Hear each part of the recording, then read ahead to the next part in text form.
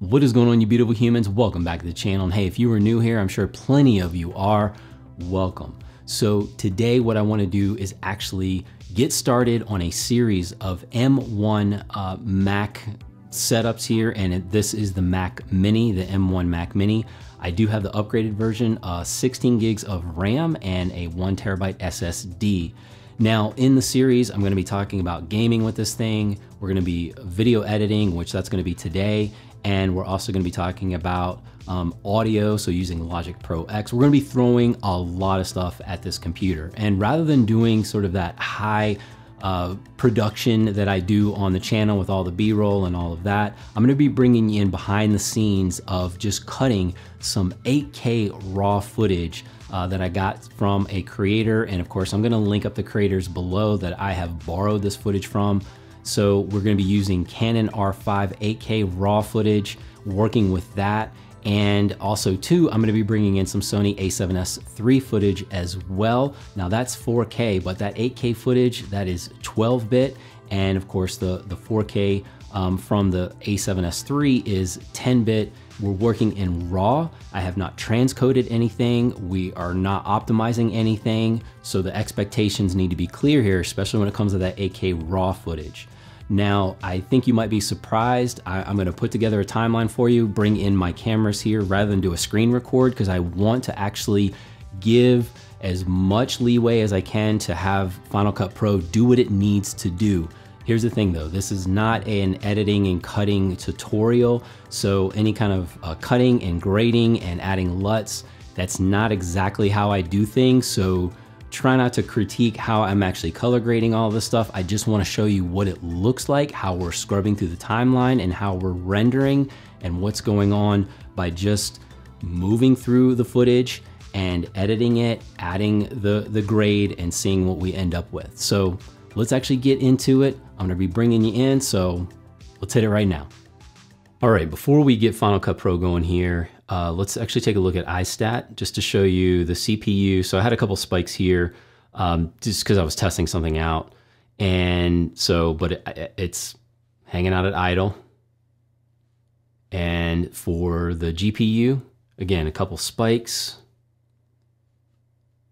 But we're gonna actually see once we get into this footage, how much we're taxing the system. And of course, that's another reason why I didn't want to run another video editor or a screen recorder. I know you can do that, especially even on the baseline Mac minis, but let's just see what this setup does. So let's bring this a little bit bigger. Now I've got some 8K footage, Canon R5, and I have two sets of Sony A7siii footage. And of course, I'm gonna link everybody below. And the reason why I did that is because this 8K footage sample that I have from the R5, which is actually beautiful.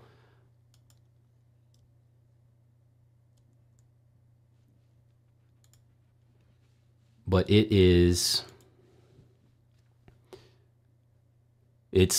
log 2, C-log 2, and it is 8K raw from the R5.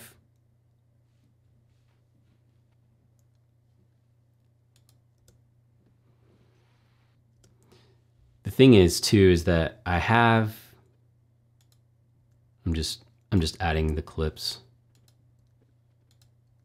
All right, so this is just the 8K. Let's actually bring all of the volume down in the wind.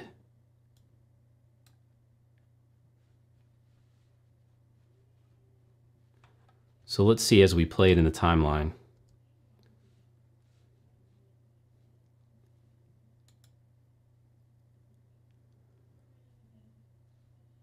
So you can see the CPU is definitely spiking up there. Graphics, about 75%. So these are just short clips. And again, that's why I wanted to add the Sony A7siii in there. It's beautiful though. I mean, this is really good looking footage already. All right, so let's add the A7siii footage. So we'll add this one from Sydney Diongson. And we'll bring this down. And then Josh Yo from Make Art Now. I know that this one here is HEVC, 4K, 60 frames. Let's add that one in. And this one is also 60 frames, 4K, HEVC. And I believe there's another one that's HEVC, 4K. We're just going to add that one in as well. So let's pull down. Should have just already disconnected the audio from these clips. No stutter. Let's move it along a little bit. And of course, this was great that I had this footage to edit on an iPad Air 4. You should check that out. I will link that up, but I was pretty impressed. This is all log. So this is S-Log footage from both Sydney and from Josh. And let's see. So there's some processor spikes. And it kind of is settling down just about, what, 30, 35% as far as like these spikes here.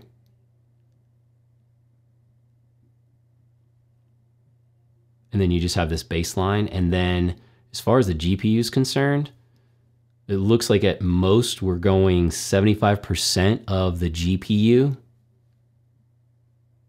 based on this. And it's holding at 60 frames as far as the way this is actually playing back.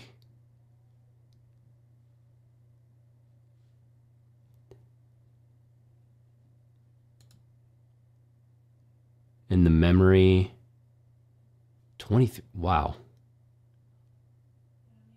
So definitely having, I mean, it's actually nice to have the 16 gigs of RAM. I'm certainly not using it all. I'm not even close to using it. I mean,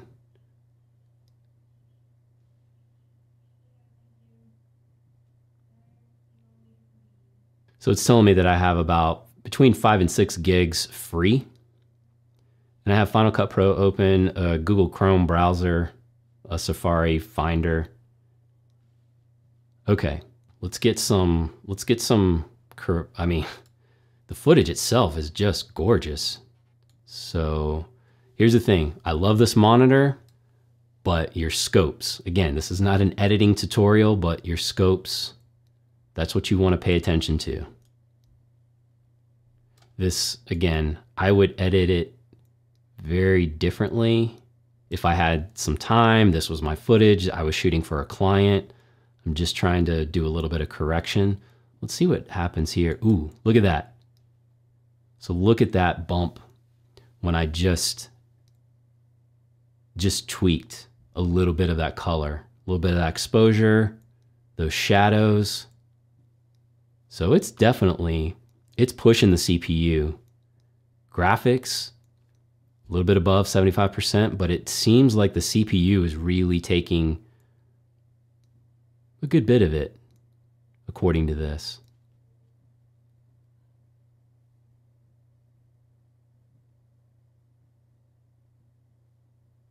All right, so for the sake of time, let me just copy what I just did there and see what that does, rendering this.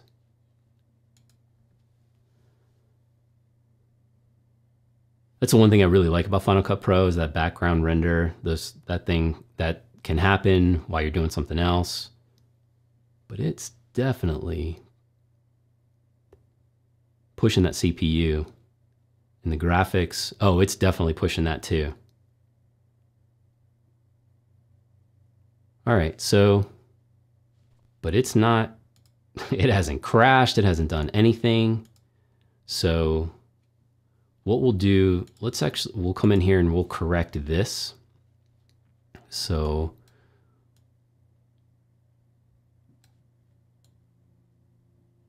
Actually, let me bring in some color curves here.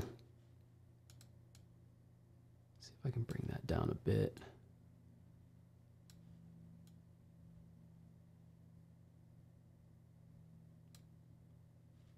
Gosh, that footage looks great too.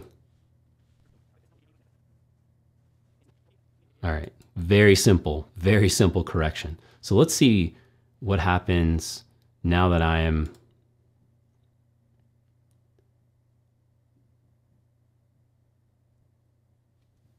if there's any difference here with the 4K, which I'm not sure that it would be, but different codec.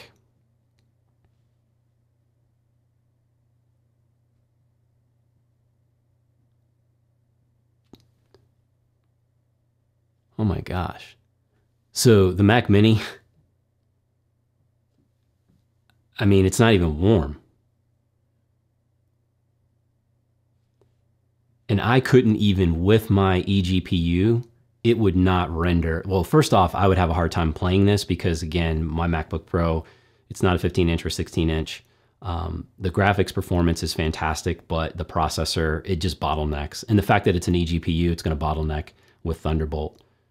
But yeah, so, all right, so let's get to these clips too. Some more log. Let's see what we got here. Again, I would do this very differently if I had the time, but for the sake of time, we are just kind of plowing through just a little bit of correction, some grade here. All right, and what I'm gonna do, I'm just going to apply the same one. And I have to say, between the R5 and the A7S III, I mean, they're both beautiful. What they put out, they're both gorgeous. Let's put an adjustment layer in. Oh wait, yeah. We're just going to throw. I'm just going to throw a LUT over the whole thing. Again, we're not going for like same look, but let's throw a LUT in. Let's go, I always like this vintage look. We'll bring it down though.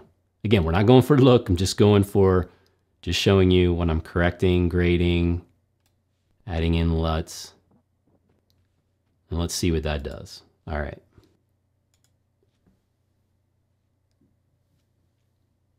CPU kicking up.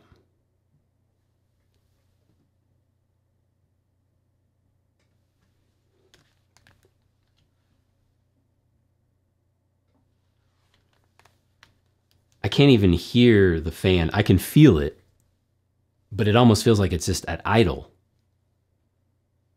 I can hear my fan on my server over to my left, but out of the Mini, all right.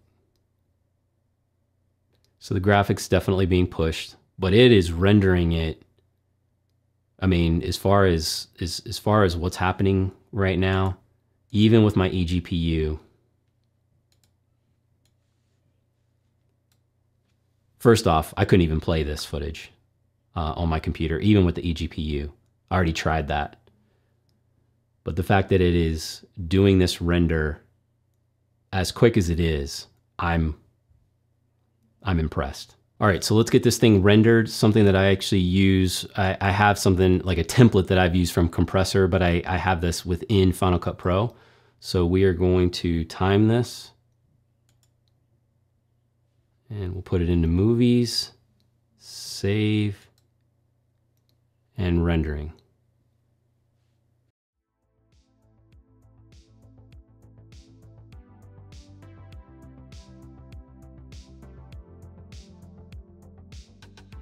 All right, so I wasn't actually gonna do an outro on this one, but I decided I needed to jump in to give a little bit of context, especially when we're working with that 8K footage. Like I said, nothing was optimized. We uploaded it or had it rendered to upload in 4K to YouTube, and there's a compressor template that I use. And so as far as that's concerned, think about this, it never crashed. You saw what the CPU and the GPU was actually doing. It definitely was getting worked. It certainly was. We were throwing everything at it, but it scrubbed through fine. no drop frames. There were no issues when it came to correcting, grading, or any of that. But when it came to rendering, especially when we're not working with proxy files, but we're working with actual raw footage that is not transcoded, not optimized, 2 hours and 27 minutes just for that 2-minute timeline with some 8K in there.